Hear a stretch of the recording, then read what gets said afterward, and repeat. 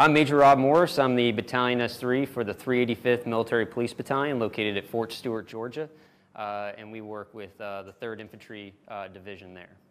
So we're here at the C2 Fusion Cell for the Chadian military, and this location is going to be the future hub for the synchronization of intelligence and operations for the Chadian forces. So this place will bring together operations and intelligence so that we can have better courses of action to present to both the President and the commanders within the Chadian military. So the overall class structure is started with the military decision-making process. So one, we're giving them a process to follow here within the Fusion Center. The other part is a series of classes on intelligence, surveillance, and reconnaissance. They received those over the past 2 weeks. They also received detailed classes on how to conduct the intelligence preparation of the battlefield process. That was conducted by 39th BEB personnel out of Fort Campbell from the Military Intelligence Company.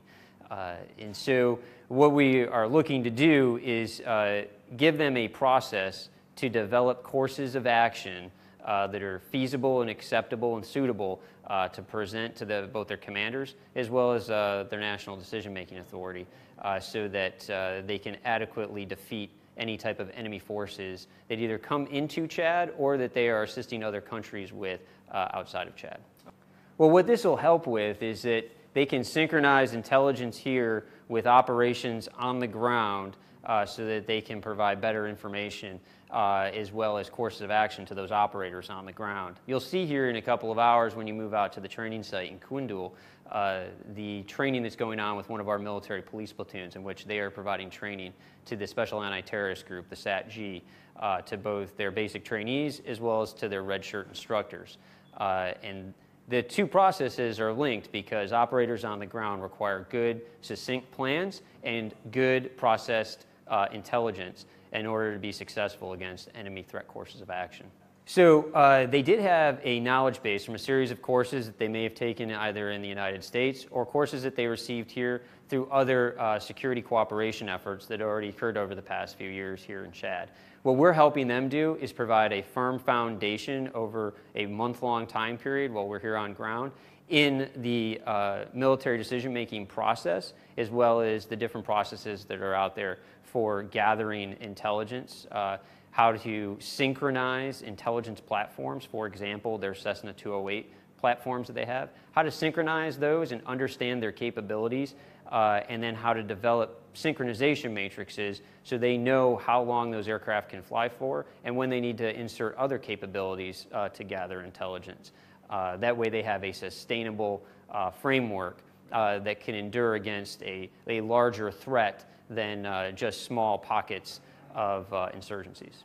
So you have to have both a system, a process, and the equipment, and they have to be linked together. As you took footage from across the room here, you saw that there's a lot of computer equipment. We've actually gotten the computers out, and they're actually utilizing them to do a portion of the military decision-making process and the ISR process as well. But you have to have a framework and doctrine to work from that links to the equipment. Otherwise, the equipment will not get properly utilized. And that's what we're helping them do here in this Fusion Center, so that once all of the radio systems and computer systems and ISR systems are working, that they can have this Fusion Center actually linked together and processing of information correctly, and then getting it out to those guys on the ground so they can execute off of it. So we're building Chadian solutions to Chadian problems. So giving them both the system and the equipment is going to result in us having to spend less time here in the future. But if you don't give the system and the process and the equipment and link them together, then yes, we have to spend more time here on the ground. Yes, exactly. So we are empowering them to solve their problems. So the military decision-making process is a problem-solving process, which they are grasping very well. So they are finding ways to solve their own problems, and we're giving them the tools to do so. We are definitely making a strong difference here, both here at the C2 Fusion Cell as well as out at the site in Kundul. We're making stronger operators that can go up to the border regions and be successful in close with and destroying the enemy. And we're creating strong planners and intelligence personnel here in the Fusion Cell so that the two processes can be linked together. So I think military police are uniquely capable of conducting this type of operation. So military police possess a certain set of skills that are what I would call interpersonal skills. So our soldiers work every single day on the roads of Fort Stewart, Georgia, and interact with the local populace. So we automatically have the capability to interact with the host nation and be able to form strong relationships with them.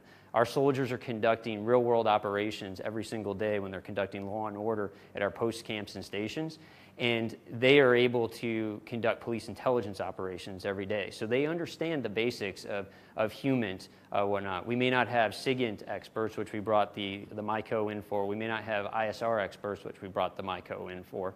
But we do have experts in conducting basic interpersonal operations on the ground every single day, and it helps us here in forming relationships with our host nation counterparts as we're leading them through the military decision-making process.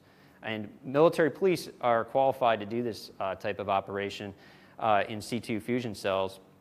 We've been utilized both during operations in Afghanistan and in Iraq to run tactical operations centers. And in our decisive action mission, we often are called upon to run tactical operations centers in the consolidation area and the rear area.